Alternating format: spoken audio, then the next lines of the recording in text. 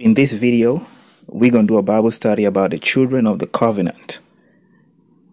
What up, beautiful people? It's your boy Mundus. Welcome to the Shining Life family, a place where we learn God's word that builds your faith strong. I'm back again with another beautiful daily devotional from Rhapsody of Realities by Pastor Chris, and we're going to do a Bible study like we do.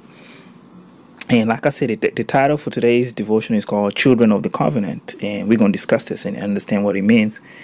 Our theme scripture is from the book of Acts, chapter 3 and verse 25. I'll read on. It says, "Ye are the children of the prophets and of the covenant which God made with our fathers, saying unto Abraham, and in thy seed shall all the kindreds of the earth be blessed." That's Acts chapter 3 verse 25. Let me read the first paragraph, then we can discuss this. Pastor Chris says, There are Christians who say they have a covenant with God. They teach that since God made a covenant with Abraham, and we are Abraham's seed, we are therefore automatically in covenant with God. Sorry about that noise. But no, the Christian isn't in covenant with God.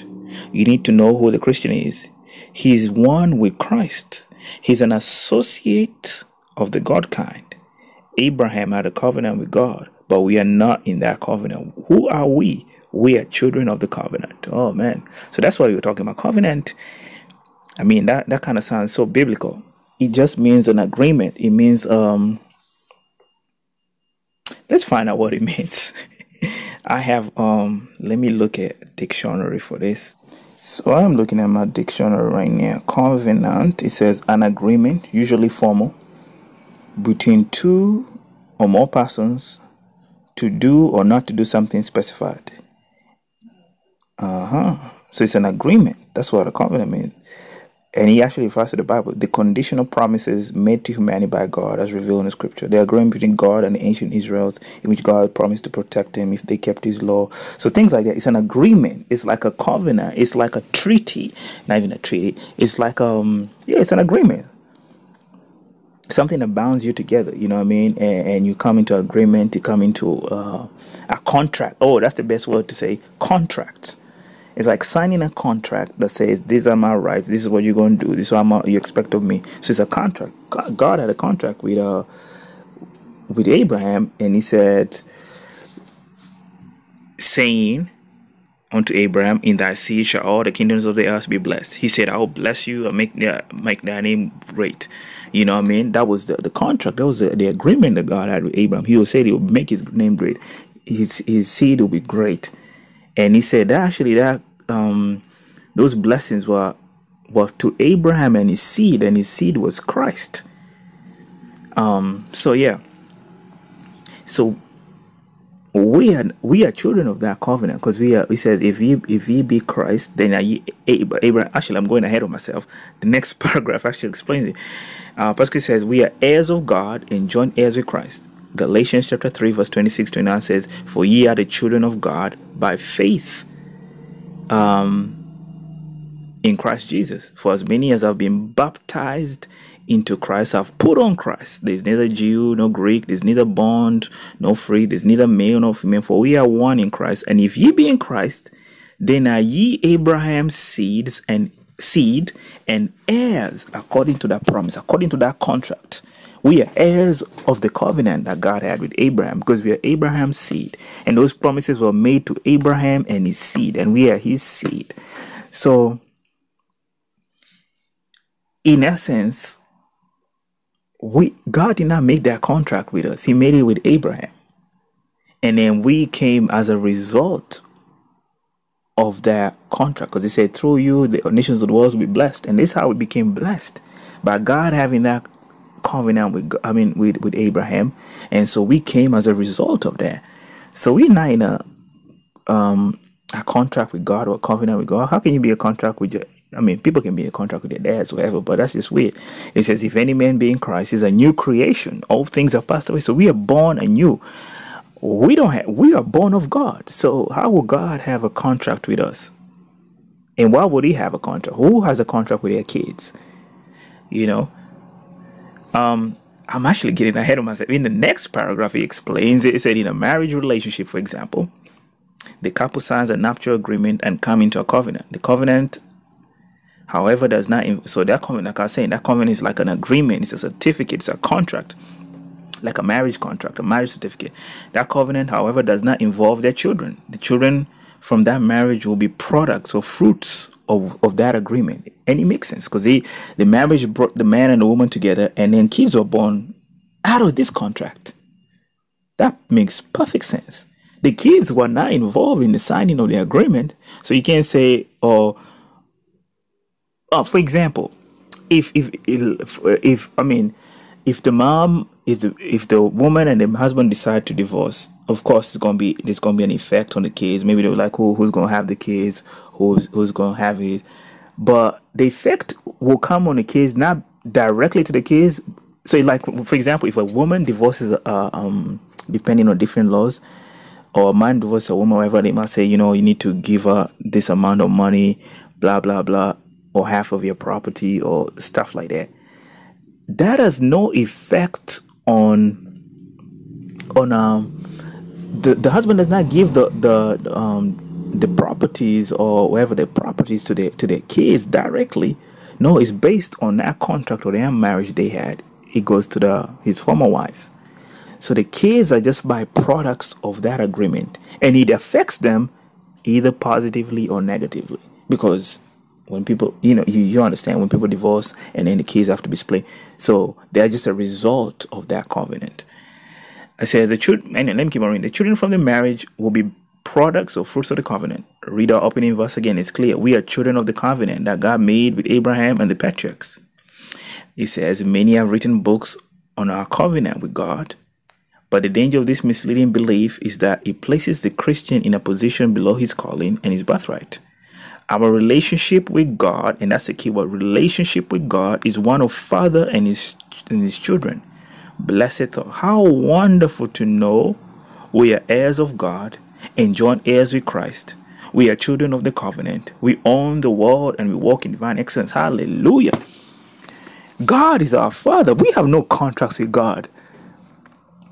We're in a relationship with God based on birthright. We were born of Him.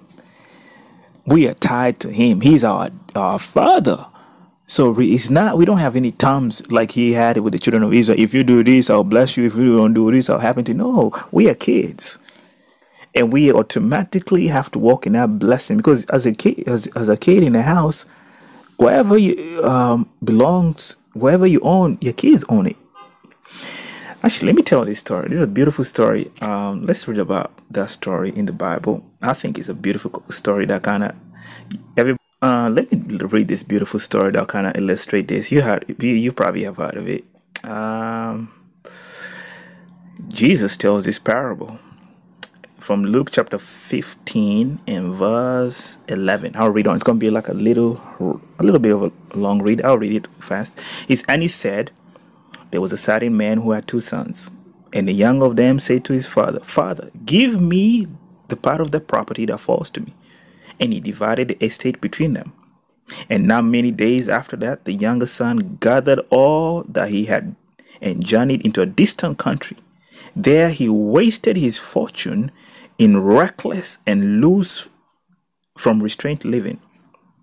And when he had spent all he had, a mighty famine came upon that country, and he began to fall behind and be in want.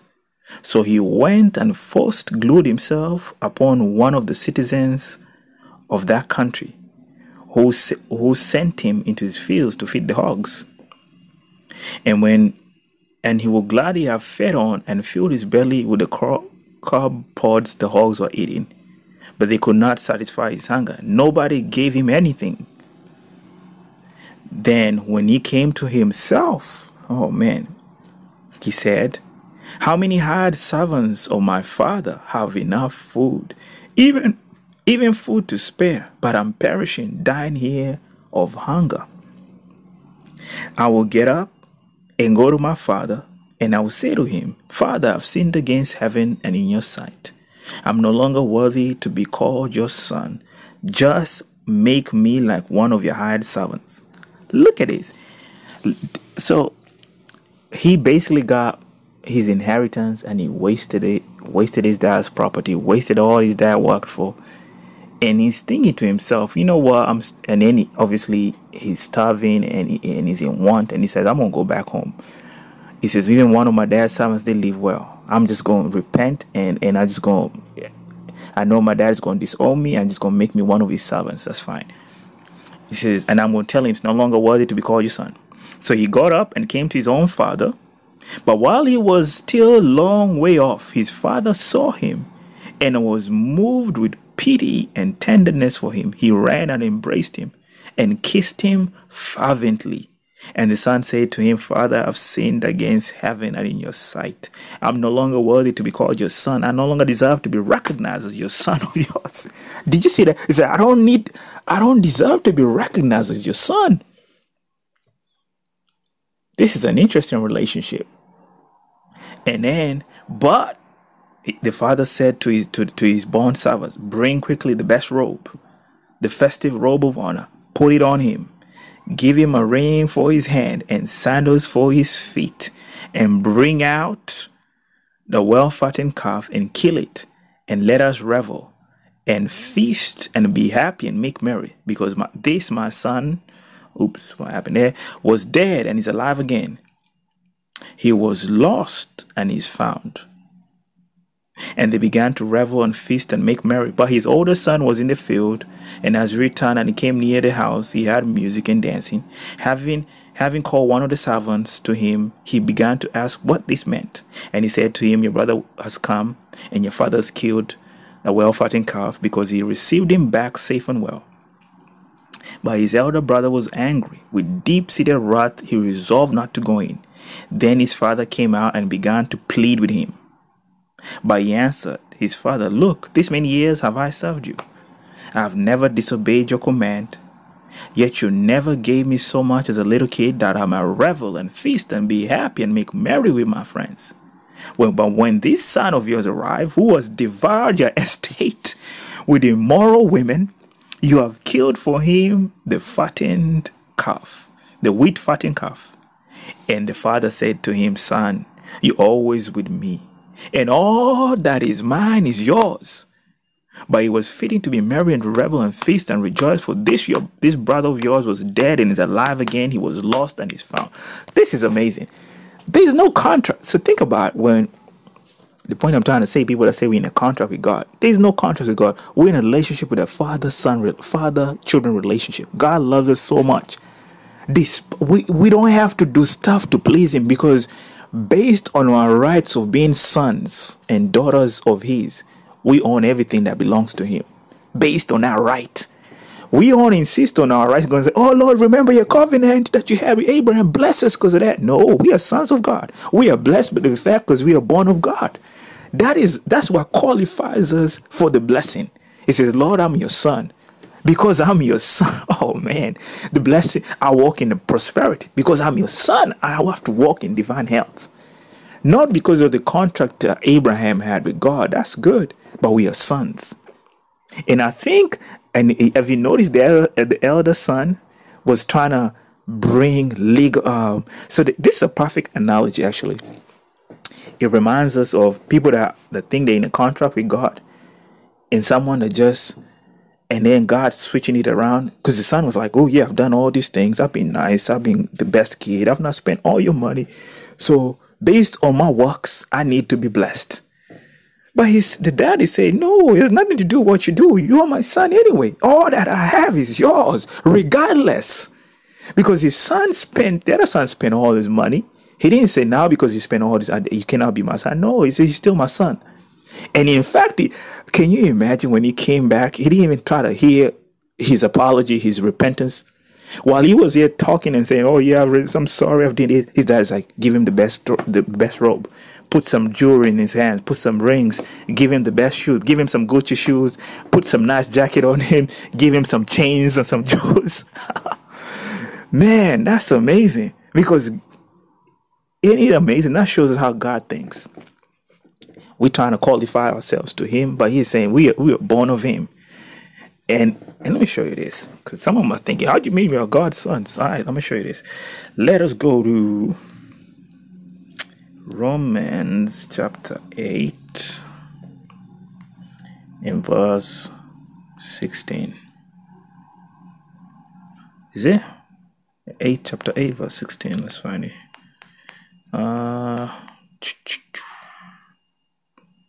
He says the Spirit himself testifies together. Oh man, I like that. The Spirit himself testifies together with our own spirit, assuring us that we are children of God. And if his children, then we are his heirs also, heirs of God, fellow heirs with Christ, sharing. Oh, I've never seen this translation. That is amazing. It says, and if his children, then we are his heirs also, heirs of God, fellow heirs with Christ, sharing his inheritance with him. Only we must share his suffering if we share his glory. We share the inheritance with Christ. And now it's not 50-50. When you think about insurance, oh yeah, it's like, oh yeah, maybe 70-30 because Christ is that's God, so we can't have the same amount. So maybe 70, maybe God has 90%, and then he'll give us 10%. No, we as children of God, as Christ Jesus is a son of God. We are born of God, and not only that, there's no separation. When you say we're sharing his inheritance, because we are one with him. We are one with the Lord. So that inheritance belongs to us 100% together. There's no 50-50 or 60-40. No, we share it 100% together because we are one. That is the key thing. So let us take this confession with that mindset, with that understanding. All things are mine. Repeat this after me. All things are mine. I have everything that I require for life and godliness, because I'm an heir of God and a joint heir with Christ. I'm rich in all things because God has caused his grace to abound towards me, to be superabundantly supplied, exceedingly fruitful and productive in every good work. Hallelujah, forevermore. You can read further studies in Romans chapter 8 verse 16 to 17. 2 Peter chapter 1 verse 4, Acts chapter 3 and verse 25, and you can follow a 1-year Bible plan or a 2-year plan. I hope you've been blessed by today's devotional. It's bringing some more insight and light into God's word. And if you're watching for the first time, welcome to the family, the Shining Light family. So make sure you subscribe if you've not. We learn God's word here every single day and build our faith super strong. And I want to pray for you. Before that, though, if you're not born again, I want to pray for you first, though. That's number one thing. If you're not born again, if you don't know Jesus as your Lord and Savior, it is important. You can't be an heir of God unless you're born again. That's how you become born of God. So I'm going to lead you into this prayer. Say this after me. Oh Lord God, I believe with all my heart in Jesus Christ, Son of the living God. I believe he died for me and God raised him from the dead. I believe he's alive today. I confess with my mouth that Jesus Christ is the Lord of my life from this day. Through him and in his name I have eternal life. I'm born again. Thank you, Lord, for saving my soul. I'm now a child of God. Hallelujah, forevermore. If you say that prayer, you're born again. You're a child of God, an heir of God, a joint heir with Christ. So I want to pray for you that are watching. I pray that God's hand of blessing will be upon you. I pray that you will walk in the blessings of Christ. This is important. The favor of God will envelop you in all that you do. His favor will go ahead of you. Good will be turned towards you. Your name is being called for favor. Open doors like you've never experienced before. No weapon fashioned against you can prosper. You are safe and protected. In the name of Jesus, whatever you're involved with will succeed. The Lord is your shepherd. You will not walk in lack. You will not lack for anything, because divine supply is granted you for whatever you require. You got the supply of God. You got the wisdom of God. Solutions for wherever you need, they are made available unto you in Jesus' name. Amen and amen. It's been your boy Mundus. Be victorious and prosperous in all you do. God bless you.